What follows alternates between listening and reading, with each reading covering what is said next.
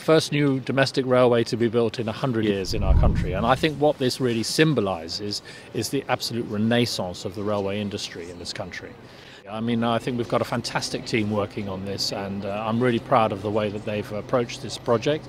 And we're on schedule to be finished next year and to open the railway in September next year. So a hugely exciting day today, but we've got a lot still to do, and we're full tilt at it.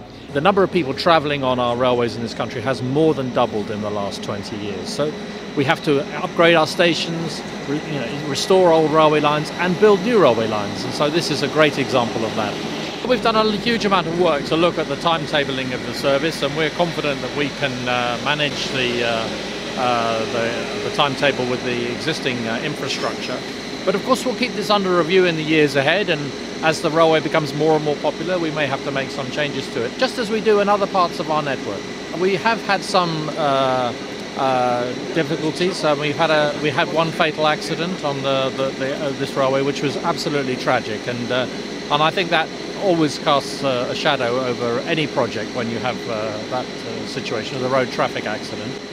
But other than that, I am very pleased with the way the team have worked with Van Nuttall, and I think I'm very encouraged that we will finish this project on time next year, and we'll finish it safely as well.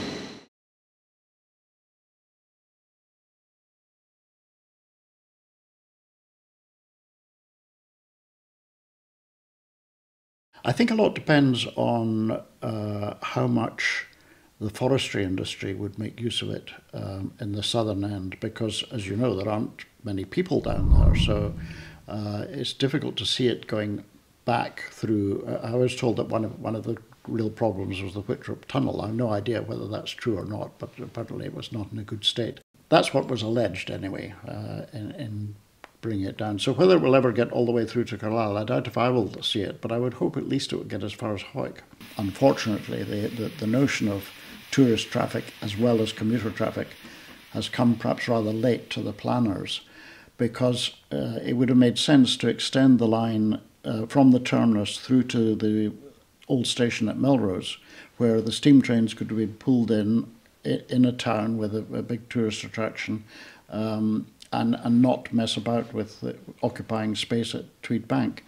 And it's a shame that hasn't been done. I hope that could be the next stage of development, in fact. If the tourist trains prove a success, then it seems to me that's the next logical step. It wouldn't interfere with the commuter running if you had an extension of the line just along to the platform at Melrose, not very far.